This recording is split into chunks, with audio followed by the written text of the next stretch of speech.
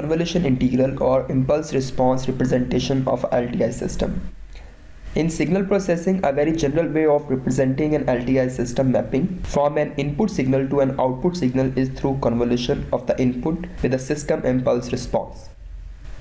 Convolution integral is given by where u of t is the input signal, h of t is the impulse response of a linear time invariant system, y of t is the output.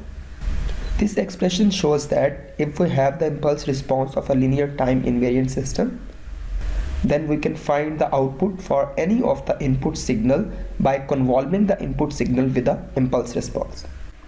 Let's take an example. U of t is the input signal and h of t is the impulse response of a linear time invariant system. We are interested in finding the output of this linear time invariant system by the convolution integral.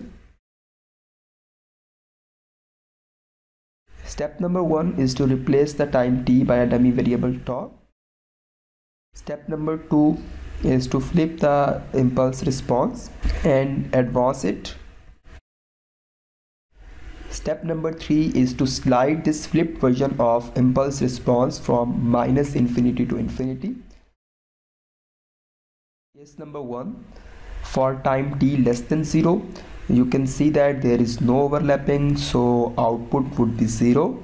For time t less than 0, by plotting we have a straight line along the time axis for time t less than 0. Case number 2, for time from 0 to 1, you can see the overlapped area. We can write the equation for this overlapped area by using slope intercept form. Here the slope is 1 and intercept is 0. So the equation for the overlapped area is equal to tau. Now using the convolution integral and integrate it and apply the limits, we have y of t is equals to half t square for time from 0 to 1.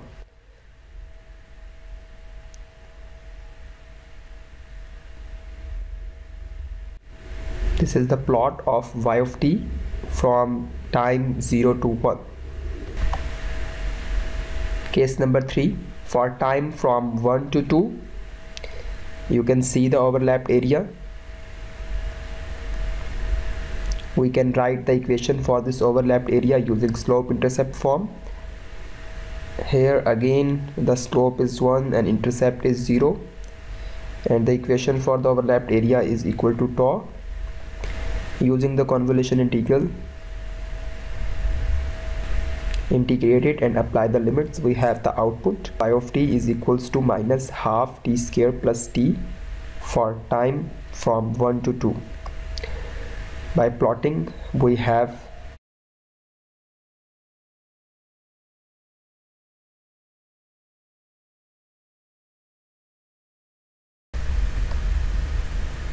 case number 4, for time t greater than 2, as there is no overlapping, so y of t is equals to 0 for time t greater than 2. By plotting, we have the output y of t is a straight line along the time axis for time t greater than 2. These are the final results, where u of t is the input signal, h of t is the impulse response of a linear time invariant system, and y of t is output.